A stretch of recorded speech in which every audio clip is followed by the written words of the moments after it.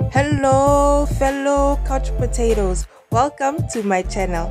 Let's get to today's video. Becca Kufrin will take on stage for the Bachelor Live On Stage tour, and she revealed she wants to take one of the men from the Bachelorette season 18 with her for one of the shows if the current star Michelle Young doesn't choose him in the end. The Bachelor Live On Stage tour begins in March 2022 and will be making 40 stops across the US. At the events, former male Bachelor Nation contestants attempt to woo a handful of women picked from the audience live on stage. Last year, Becca and Ben Higgins hosted the tour, but she'll be doing it solo this time around. The show includes limo entrances, group dates, and rose ceremonies, so it's basically like a 2-hour-long version of the show. And while there are a ton of Bachelorette and Bachelor in Paradise stars going along for the ride, Becca knows which one of Michelle's men she wants to have along.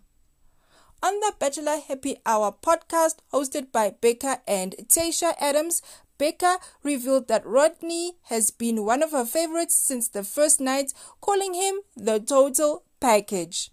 She said that she doesn't know any spoilers, so she doesn't know how far Rodney makes it on the show.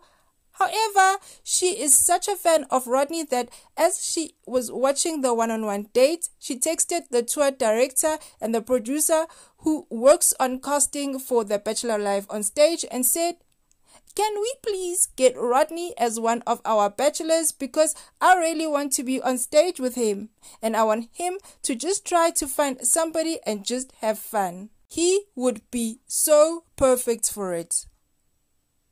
Interesting. I like that, Becca. He would be perfect for it.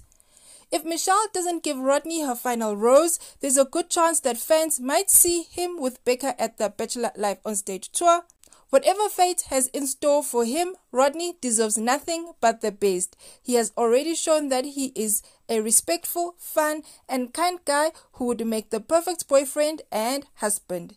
If things don't work out for him with Michelle or the live show, perhaps Rodney could be the star of the future Bachelor season.